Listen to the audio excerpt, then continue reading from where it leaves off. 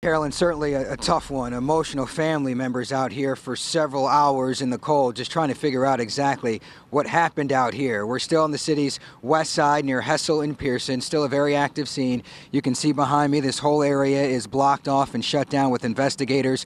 If I walk over here a little bit, you can see in the corner there's a door open there. That's where this double homicide took place sometime between 6 o'clock last night and 6 o'clock tonight. Family members are telling me that both of these men were out having a good time, and sources are telling us they believe that they were followed home, robbed, and then killed.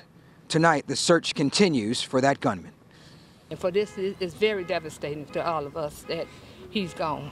And whoever did it, he wasn't gonna go out like that. So he probably told him to give your best shot, because I'm telling you, that's just how he was. Robert Eden's mother telling us she knows her son didn't go without a fight. The 28-year-old was found shot to death in the basement of his house with another man. It was his father who found him around 6 o'clock tonight. Investigators quick to say it looked like the gunman tried to cover up the crime. They try to set the house on fire. They try to blow the house up. They had the TVs on. The whole house smelled like gas. That's why we can't go in there. The whole house. They tried to blow. They ransacked it and everything. Well, it looks like they did try to cover the tracks. There was nothing lit. It's just the gas was on, and sometimes people heat their homes with the stove, but I don't think that was going on here. The former NFL linebacker slash defensive end with the Buffalo Bills was a father of a 4-year-old boy.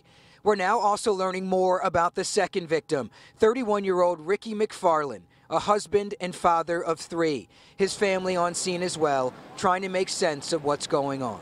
Just a whole lot of people that's going to miss him. Ricky stepped up when other people didn't even step up, and he took care of his family.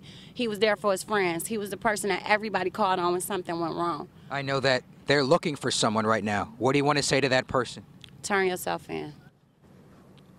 2 fathers killed here sometime between last night and tonight. You're looking at the scene, still a whole lot of investigators out here. They've been out here for several hours. Right now, they're still trying to figure out if a car is missing from this scene, if one of those suspects actually stole a vehicle. As for Edens, I told you he has a 4-year-old boy. They celebrated his birthday this past weekend.